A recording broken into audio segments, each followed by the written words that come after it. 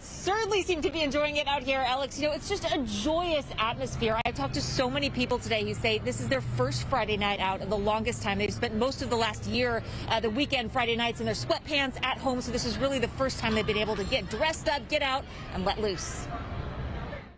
I'm just curling my hair. I haven't done that in a long time, so it's just been really refreshing. It's been more than a year since these three kickball players had been out together in Hermosa Beach. So Friday night was Kim Vermont's birthday wish come true. Very excited just to not make our own drinks at home and get out and have someone else make a drink for us. It's been so many weekends, like, all right, another Friday, Saturday night at home. What are we going to watch on TV? What are we going to eat?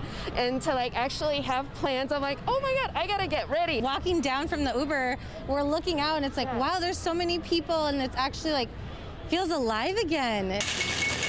It's LA County's first weekend in the least restricted yellow tier, meaning that indoor bars can now open at 25% capacity, and movie theaters, gyms, and restaurants can now welcome even more people. They're really happy and excited to see everyone again. Zane's has been a Hermosa Beach staple for years and used the pandemic downtime to give the restaurant a new look.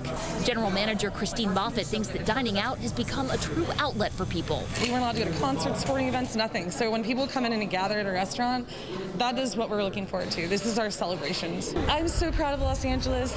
Get your vaccine. We can do it. It's beautiful. The start of summer weather is really nice. We're happy to be seeing friends and family again. It's just nice to have the start of the season opening up and feel like we can be free again for a little while. It feels way better than being locked up. It's a great feeling. Katie Roos and Cindy Alonso both work for Curative and feel a sense of pride seeing so many people out and about.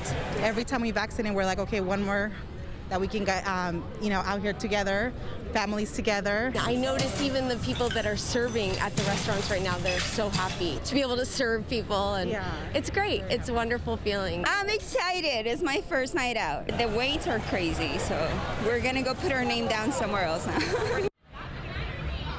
We're told they did get into dinner, but you can see a lot of people still waiting for tables, waiting to get into these bars. All of this, of course, made possible because of LA County's progress with COVID-19. In fact, today marks the lowest number of people who were hospitalized due to COVID-19 in LA County since the onset of the pandemic.